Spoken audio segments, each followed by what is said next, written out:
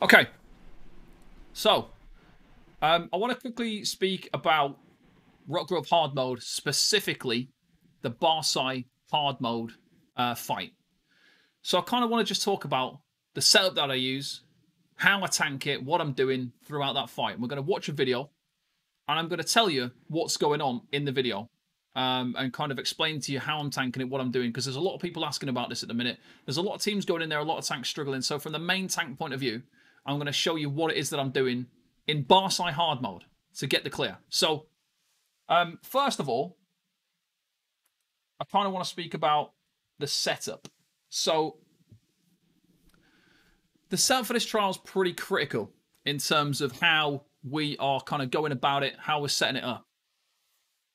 Now, what you will notice is a severe lack of selfish tanking gear. And the reason for that is because it's just not necessary. So, I kind of played around with quite a few different setups as we came into the Deadlands patch. Obviously, as you will know, Mist Form has been kind of nerfed in PvE content. It no longer works. So in Rockgrove hard mode, you will not be able to use Mist Form anymore, as you should know by now. That was kind of the way people were getting through this fight. They were using Mist Form to get through the Death Touch. Now, since that's no longer possible, we had to find a way now to kind of get through this fight without Mist Form, basically. Now, the dot has been reduced, but this is still like one of the hardest hitting fights in the game. It's very comparable to other fights like Heinz Aegis hard mode last boss. That is a really high damage fight. This is very comparable, this one fight, and it's because once you kind of get past 90%, for the rest of the fight, you're taking almost a constant amount of damage from the Death Touch dot, and it's really difficult to manage. Now, the difference between like the main tank and the off tank, the main tank is taking permanent damage throughout the whole fight. So the whole length of the fight, you've got this constant ticks of damage almost the entire time. For the off tank has a hard time in this trial as well. However, they don't have the consistent damage. So the main tank is taking consistent damage over the entire fight. The off tank is taking a burst of damage every time they have an abomination. So the abomination comes, there's a burst of damage, and it's a lot of damage, but it's only for a short amount of time. So they've got time to recover. They've got time to get their resources back. They've got time to go ready for the next abomination. For the main tank, you need the longevity of the fight. You need to be able to go 10, 15 minutes. It depended on your group. You could be here for a very, very, very long time. So with my setup, I've kind of gone with the idea that this is going to be a long fight. I'm not in a Planesbreaker group at this point. I was just in a progression group doing the hard mode, trying to figure out stuff. I was given the ability to kind of play around with setups and do whatever I like, which is really lucky for me, because I like to do this kind of theory crafting and finding ways to get through content. So for me, as you can see on the screen there, we started off with the master weapons, the master one hand and shield. Now this is kind of pretty important at this stage, and it also makes it difficult to run the other gear pieces that I went with. So the way that we do this is obviously we get the one hand and shield. Sturdy on the shield would be good. I had well fitted. I didn't really want to switch it just for this trial, but well fitted, sturdy, whatever you want to use. But sturdy would have been good here. And then the multi-effect enchant, the tri-stat. On the one-hander, if you're on a Dragon Knight tank, charged weapon with a poison glyph would be the best. I had an infused absorb stamina because I used this master weapon setup on all of my tanks, and I play every class of tank. So the only reason I wasn't using charged and a poison glyph was because I use it on other characters. But if you want to maximize your sustain, then you absolutely want to go with the charged and the poison glyph. Next, we've got the Yolnahkrin Ice Staff Infused Crusher. That's going on the back bar. We're using Yolnahkrin in a way here where we only have it active when on the back bar. So that's pretty important for this. It's also something you have to constantly remind yourself of, because if you don't activate Yolnahkrin, then your group's going to lose a lot of damage. But depending on what sort of group you are, this is kind of aimed at more progressive groups because, like I say, I myself am not doing Planesbreaker yet. I plan on doing that in the future with a group when I find a group that I want to be in, and a group that wants me, and we'll kind of work maybe a more like maybe a different setup then, so that it pushes a bit more in that kind of way that's a bit more risky. But there was no risk involved here because we're just going for a standard clear. We're trying to find a way. This is a progression.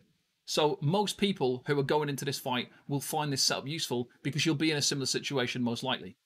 So Yolnacrin went on the back bar. Then we went with Encratis on the monster set. Now, the reason I went with Encratis is because I had noticed the off-tank was using Encratis. I also then noticed that the uptime of Encratis was about 20% on the main boss. So 20% is a super low uptime. And the problem with that is that Encratis is like a safety set in this trial. So in Execute, there's a lot of fire damage. There's a lot of fire happening. There's lots of fire things going on. So what you don't want to do is miss out on the 5% fire reduction from wearing Encratis. That is actually the main reason why I went with it, because if you actually look at different monster sets, I tried looking at Engine Guardian, but my sustain was okay, so I didn't need it. I tried using Earthgore. Earthgore is so bad on a tankless patch. It just didn't give me anything. It was actually better to not use it and just go with something reducing damage instead. It's just such a waste of monster, and also because you're moving a lot. Like, you'd be moving out of your Earthgore. Like, yeah, you could stand still with the boss in phases, but typically you are sometimes having to kite the boss around, and you're not going to be standing still long enough to benefit from Earthgore, which then brings into the idea of maybe Troll King. And Troll King kind of performs okay, but because we're not able to stack health recovery too high, we were stacking damage mitigation, we were stacking magicka recovery, so health recovery was taking a bit of a hit.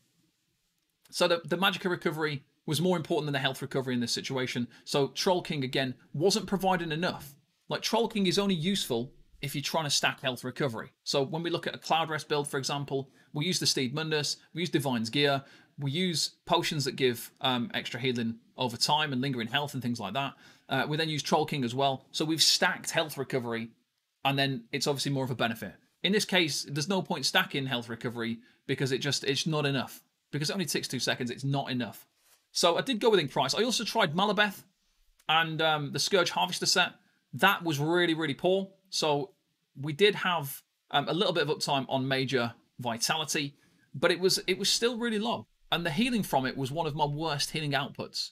So the healing from it is about 5k healing, but it's spread over like multiple seconds. It's not got a high uptime. It's a really poor heal. The Major Vitality, absolutely useless in that situation. So I tried Malabeth, it didn't work.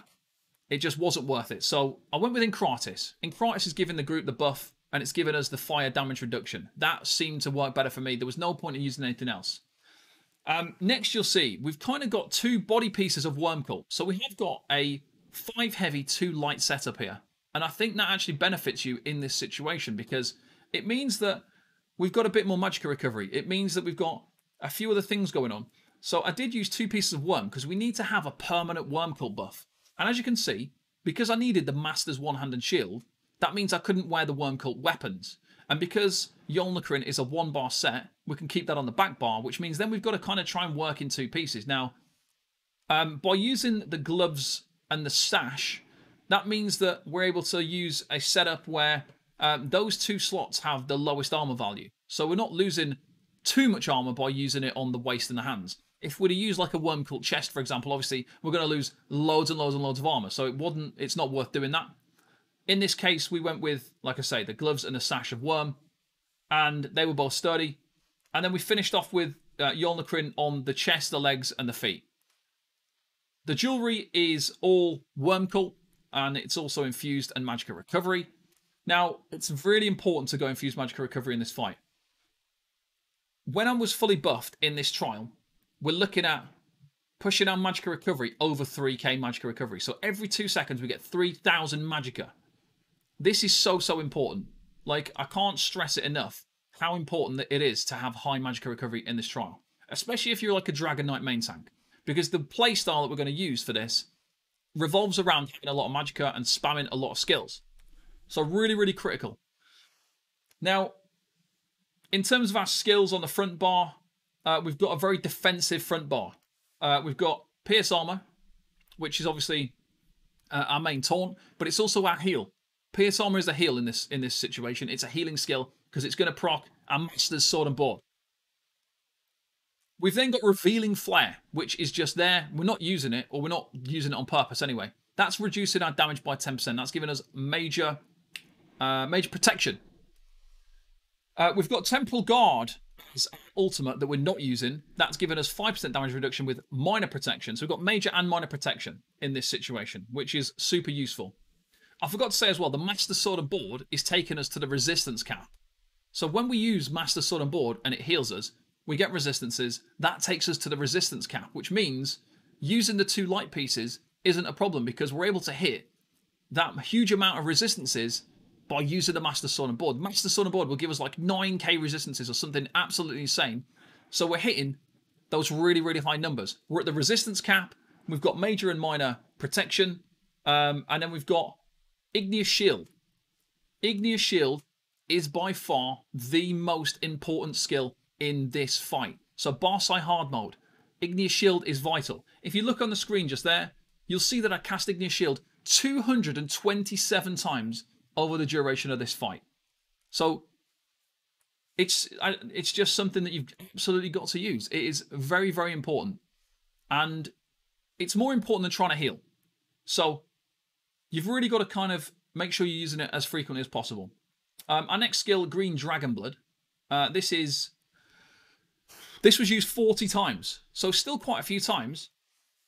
Now, the reason I was actually using this is for the minor vitality.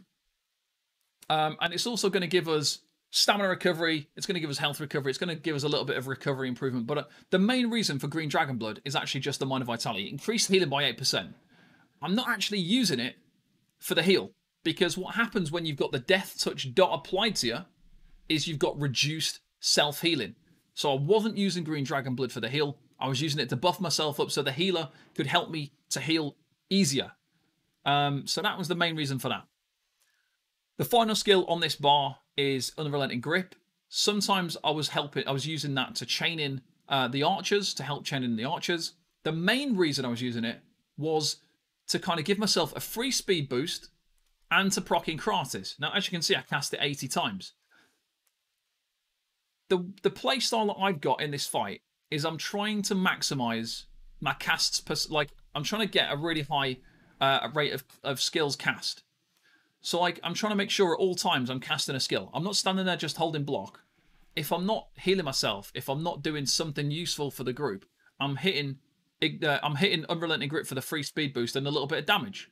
And because it's free, it's a nice skill to use. As you can see, I've cast it 80 times. So it was worth it. It was worth using, and it's good to keep it going, and it's good for that free speed boost. On the back bar, I was using Frost Clench. Now, this isn't something I cast a whole lot. 27 casts of Frost Clench throughout this fight, and that was mainly for the debuff. It's going to give a little bit of minor brittle. We did have a brittle warden, so it wasn't absolutely needed for that. But we are going to get the minor maim when it procs the chilled effect. So it procs the chill effect as a guaranteed effect every time. And that's going to apply minor maim, reducing incoming damage by 5%. Not only that, but it's also going to apply major maim. So Frost Clench specifically provides major maim. So we're getting 10% reduced damage by major maim. It then passively does minor maim because what happens is it's a guaranteed chilled effect proc. So when you proc the chilled effect, that causes minor brittle, that causes minor maim, it causes the chilled effect, and those are the effects of a chilled enemy. So we get major and minor maim by casting this skill, reducing incoming damage by 15% in total. So more damage reduction. We're trying to stack damage reduction, we're trying to stack damage mitigation.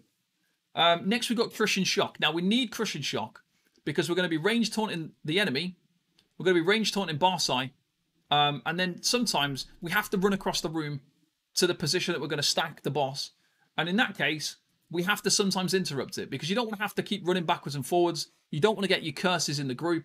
So you have to make sure that you've got Crushing Shock there to interrupt the boss if it gets stuck halfway across the room. Sometimes you're transitioning from one side of the room to the other. If that's the case, you don't want the boss to get stuck and then you've got to run over and bash it, or your group's got to run over and bash it. You just want a skill, a ranged interrupt. It's really important to have Crushing Shock. You'll be the only person in the room that's got a ranged interrupt. So you're the only person who can do it. So just make sure you've got that slotted for this fight. Next skill, we've got Blockade of Frost. So obviously we need this. It's nice to have for the proc-in infused crusher. That's the main reason. Obviously, to be honest, the only reason you use the blockade is just to proc your back bar enchant. And obviously, we didn't cast it probably enough as we should have done. We cast it 22 times. Now, it does have like a 14-second duration, but it doesn't have that's not enough uptime really, compared to like when we're casting other skills. But then again, we are transitioning around the room a lot. So when the portal is active on Bahsai Hardmode, we are transitioning around the room. So we can't really stand there for too long and be putting down wall. There's no point, because if the group aren't attacking the boss and we're moving around a lot, you're going to be moving out of your wall. So you don't need to overcast that. You only really want to cast it when the boss is stationary, when you know you're not moving for a little while. Put down your blockade to make sure you got your crusher on the boss. Next skill, balance. This is, again, another skill that you want to be using very carefully, though. Like, you don't want to cast this when you're in the middle of a stage where you've got the dot, the death touch dot. You don't want to use balance during that. Now, as you can see, it's probably a waste of a skill even. It was cast 5 times over the duration of this fight.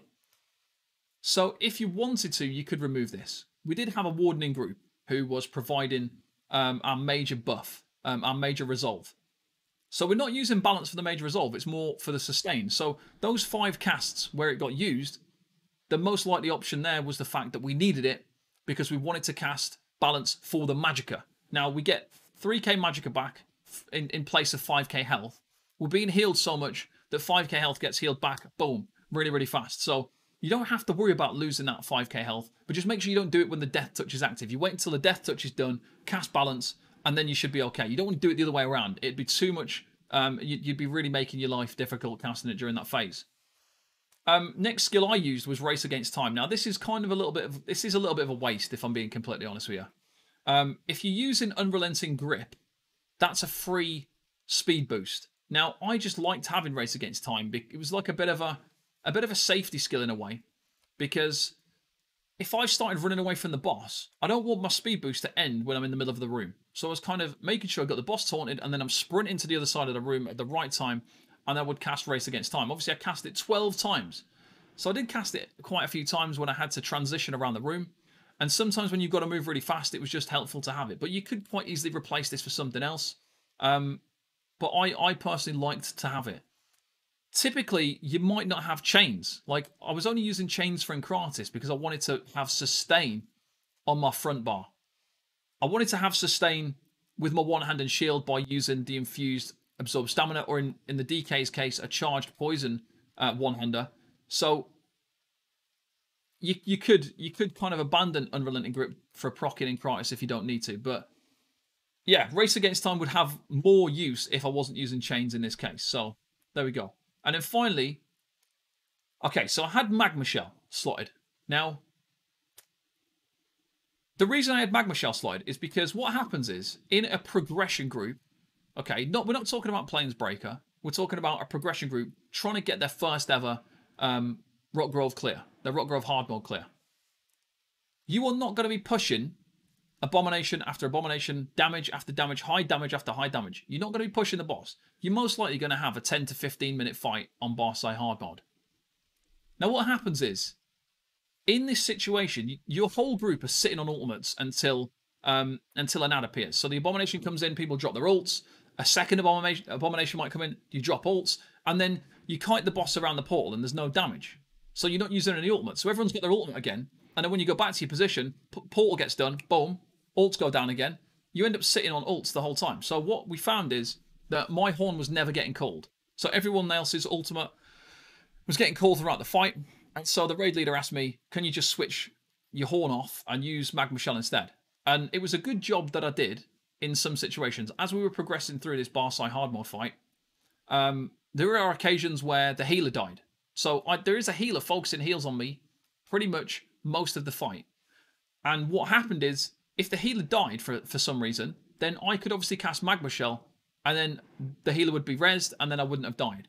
And also, there are occasions where the off-tank might have died, and I needed to take a behemoth or an abomination. And so, in that case, I could just take both the main boss, I could take the abomination, I might have the bleed, I might have the dot, and boom, I could hit Magma Shell, and I could survive. And that would sometimes help carry us through to get the clear, because we did clear this more than one time. We have cleared Bahsai Hardmode probably about 10 times in total between the 2 patches. So it was quite important in the end to have that available, because when it all went bad, when it all started to go bad and people are dead, I was able to kind of help to save the run by proccing a Magma Shell and being able to get through that damage. So it was really useful in this situation, not to use a horn. And because we also, like I say, we just didn't need it. We were sitting on ults, we were waiting for the portal to end, and so it wasn't necessary. The next part of this is the champion points. The champion points are pretty important here. In terms of the blue CP, the slottables I went with Ironclad, Enduring Resolve, Duelist Rebuff, Cutting Defense. Now, I've seen some people criticizing Cutting Defense over the last few days, and I'll tell you why it makes no difference in this situation. So, your front bar is where you're going to spend most of the fight. And what happens is by being on your front bar and holding block, it's going to proc Cutting Defense. Then what's going to happen is it's going to proc your front bar enchant. So your Poison Glyph with your charged weapon on a DK, which is going to proc your Combustion passive, which is going to give you 1,000 stamina rate each time. Or it's going to proc your infused absorb stamina. And what this means is, when you've got the dot applied to you, when you've got Death Touch like applied on your tank and you're taking huge damage, you can just hold block. You want to be blocking through those phases or dodge rolling.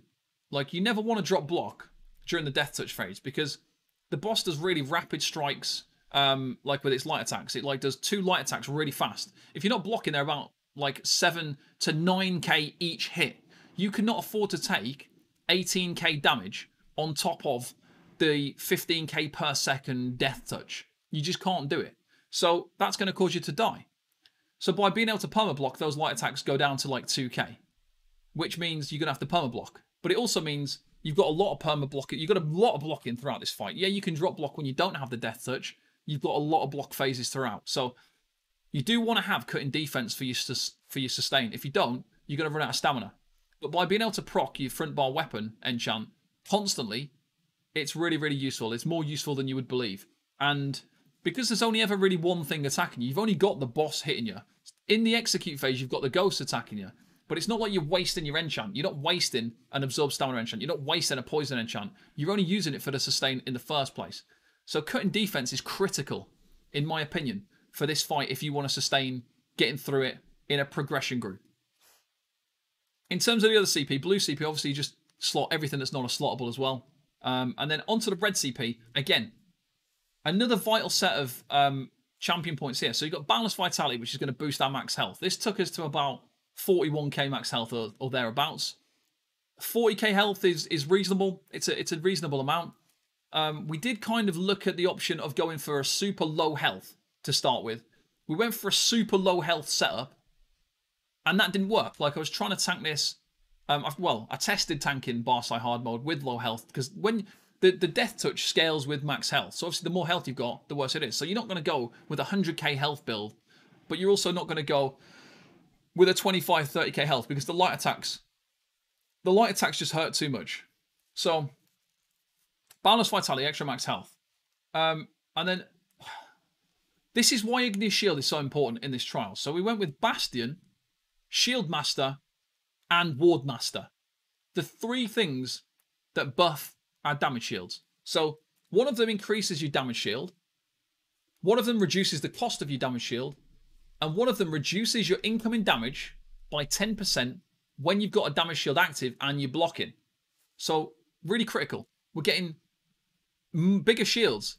We're getting like a 10k, 11k shield each time we cast Igneous Shield. It's cheaper. It was like a 3.3k cost. And then we were getting 10% reduced damage from each time we did it. So every time we cast it, we get 10% reduced damage, which was really, really important for getting through this fight. And this is why you can see I cast it 227 times within this, I think it's about a 10-minute fight.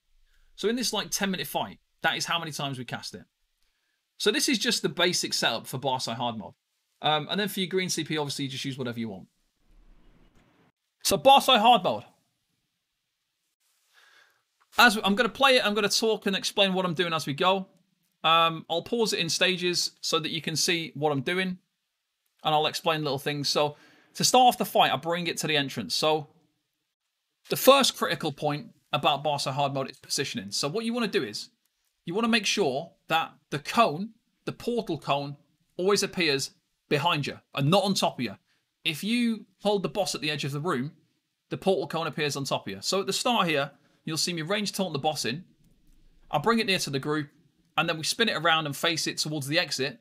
And then what will happen is the cone will always spawn on the exit side. And that's what you need to remember throughout this entire fight. You need to always be at the edge of the room, pointing it the other way. So you're going to see that as we go through, because if you don't do that, the cone spawns on top of you. Then your group are scrambling to get out of it. You're scrambling to get out of it. You might get pulled into the portal, and you'll cause a wipe. So as you see at the start here, as we go in, we are going to range taunt this bad boy over. We let it buff up, there we go, and then we range taunt, there we go. And we bring it to the entrance, and then we spin it around. So now the cone is going to spawn behind us. And at this bit of the fight, there's not really much happening. So down to 91%. So our group was pushing damage to 91%, and then we stop. So we start to slow down the damage now. This is the interrupt, there we go, bashed. And there's the portal. So now, the main thing here is, with the portal, you can see the eye, and it's looking the other way. And what happens is, you need, if you're on console and you don't have add-ons, the way to get through this is, obviously here on the screen I've got a counterclockwise, and there's an arrow showing me which way I need to move the boss around the room. If you're on console, you have to turn your character around, look at the portal, and after 1 second, it will jump one way or the other. Like it'll be in position, pointed at the exit, and then it'll either jump really quick one way or jump really quick the other way. And that's what you're going to have to do. If you're on console, if you don't have add-ons, you've got to look out for when it shifts really quickly, and that means it's going to go that way, and then you need to start to follow the cone. So on this bit of the fight now, we just move, we just keep the boss taunted, and as you can see, I'm just casting skills, I'm just pushing skills on it. A good habit to get into is dodge rolling those heavy attacks. So when the boss comes in, swings his weapons around, comes in with a heavy attack. If you don't dodge roll those when you've got the death touch, that heavy attack is quite a heavy attack. Even with blocking, you're looking at about a 15k heavy attack. You do not want to take that heavy attack during the death touch. So you want to get into the habit of dodge rolling it and just avoiding it altogether. And here we go. So we're just following the cone. Look, you just want to stand on the edge of the cone. You want to stand near the middle of the room. So we're kiting inside the middle, and we're following the cone. We're keeping it taunted. We're casting a lot of skills. So the first abomination spawns.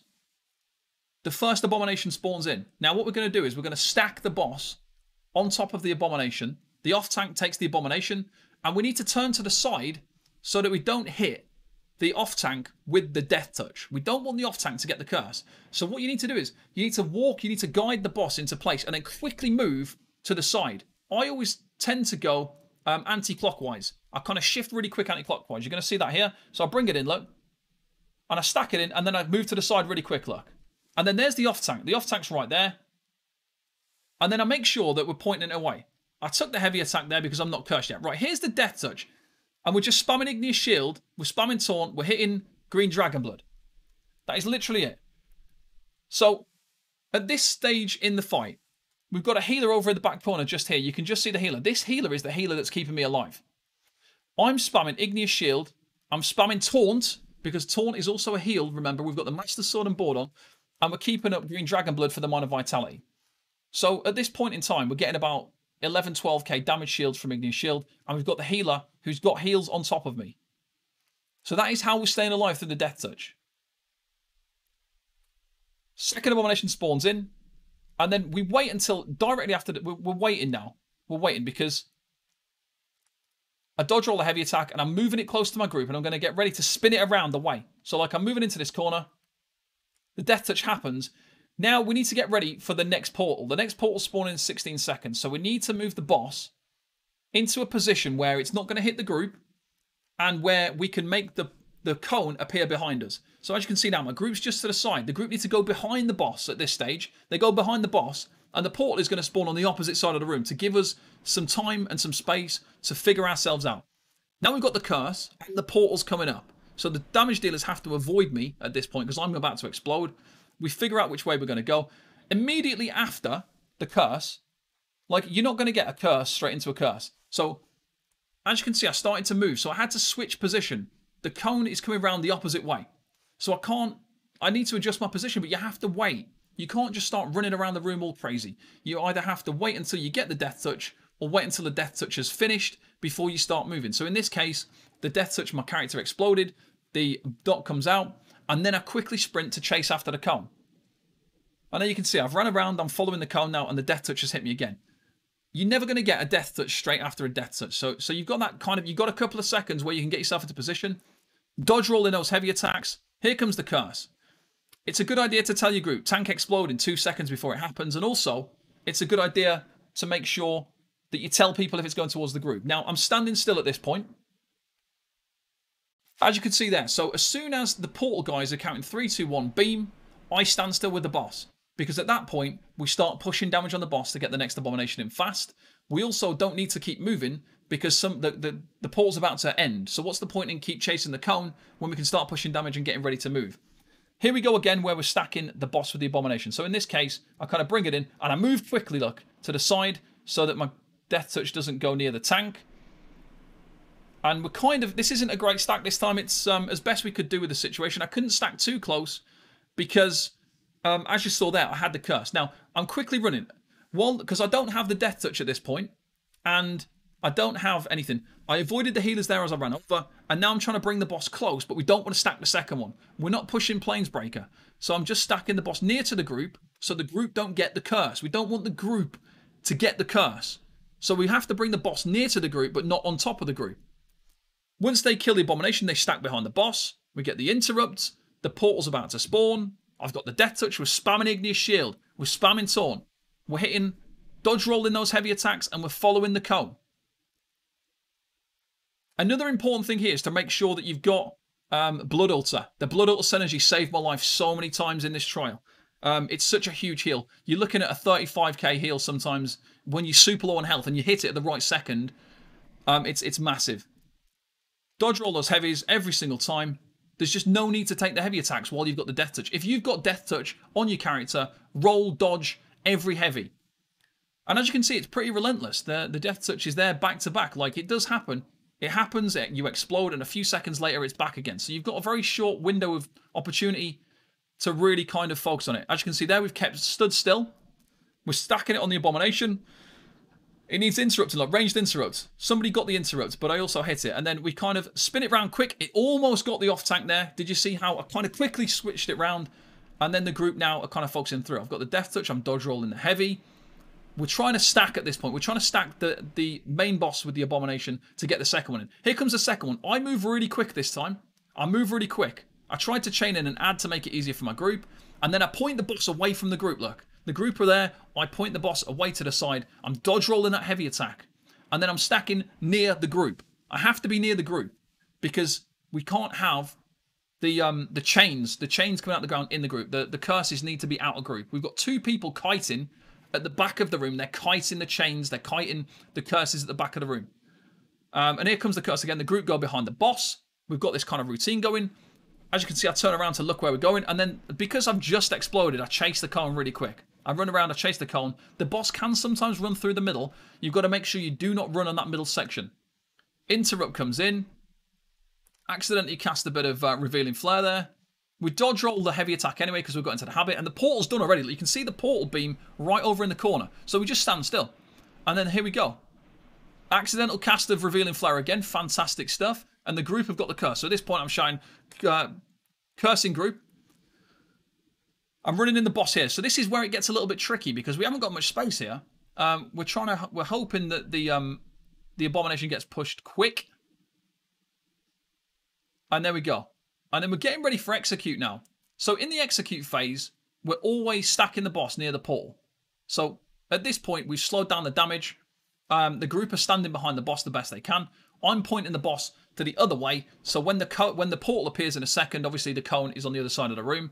And we're kind of just waiting now. We're making sure we've got ults ready. We're making sure we've got the boss at the right percentage. And then the portal's going to happen.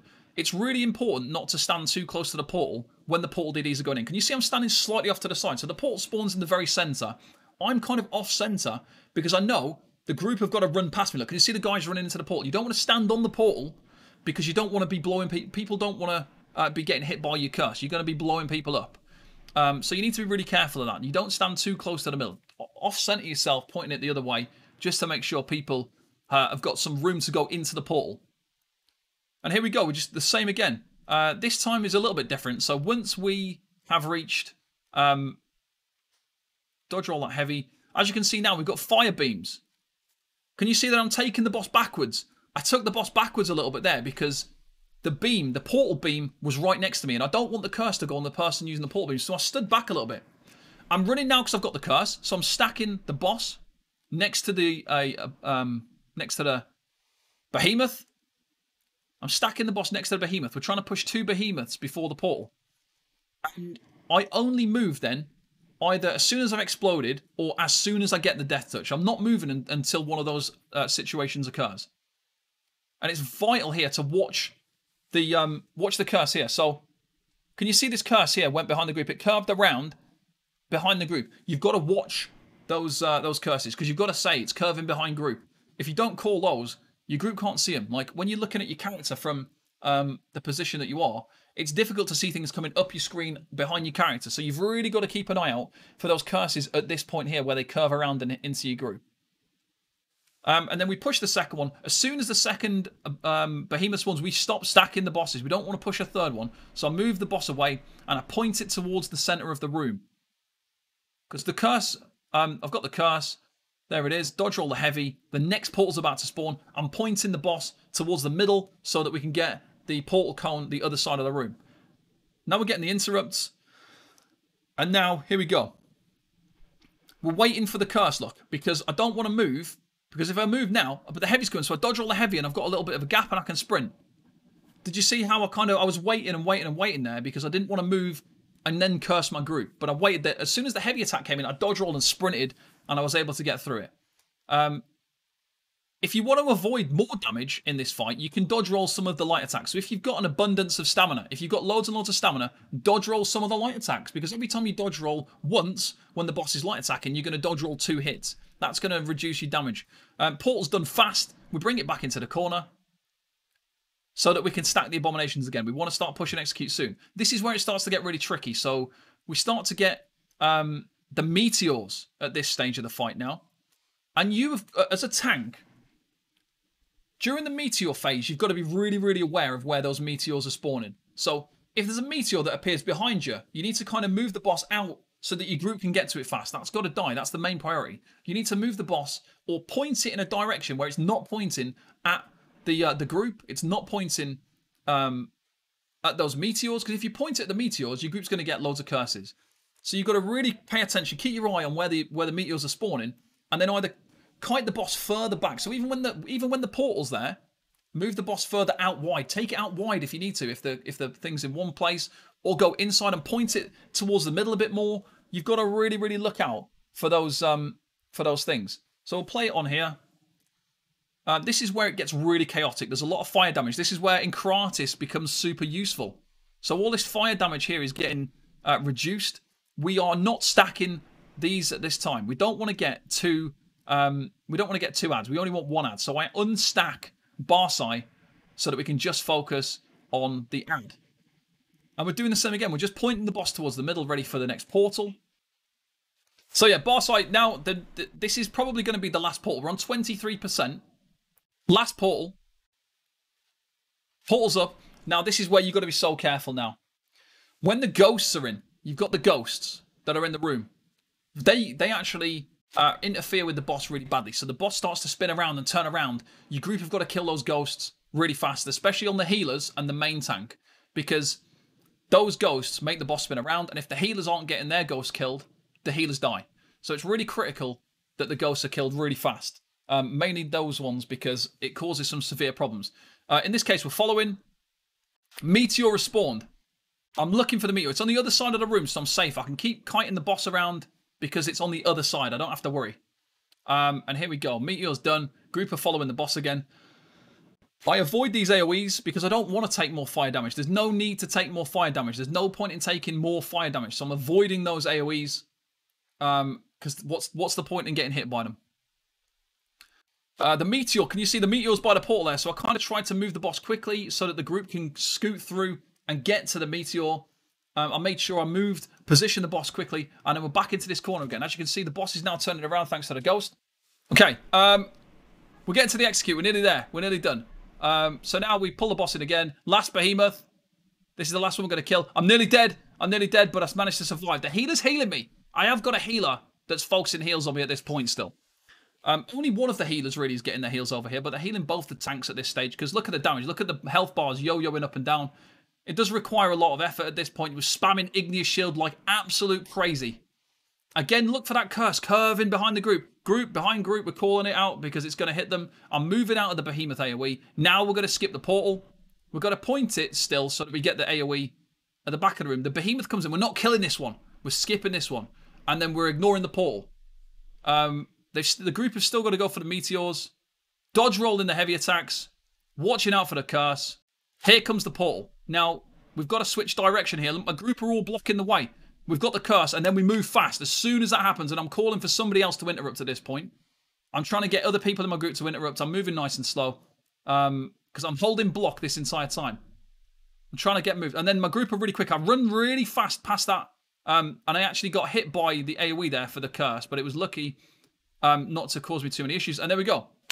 And that's it. That's the fight, guys. As you can see, the really critical points of this Bahsai Hardmode fight is you've got to have some healing off your group. Like, one of the healers has got to be healing you pretty much throughout this fight. Now, when we look at the healing numbers, the healer healed me for about 600-700k healing. I healed myself for about 2 million or 2.5 million health just with Igneous Shield. Like, the damage shields that I got throughout this fight surpassed any incoming healing that I received. So, Igneous Shield alone is offering you 1.5 to 2 million worth of safety. It's not healing, but it's covering your health bar enough to reduce the damage by millions and millions of damage. So, Igneous Shield is the most critical skill in here. Your Green Dragon Blood is a semi-useful skill, and then your Master Sun and Board is something that's going to probably provide you 150 to 250k healing. Your healer needs to be outputting a good number as well. So like I say, my healer would probably outputting about 700k healing on me throughout this fight. But the healer's the one who's keeping up my critical health. So I'm shielding myself and preventing the health loss. But when I do lose health, the healer's the one that's getting me back up to full. So every time I lost health, the healer was doing that. When I was losing health, I was preventing bigger losses of health loss. So that was the main thing. And that is basically my kind of little walkthrough for Bahsai Hardmode as the main tank for this patch. So thanks for watching, guys.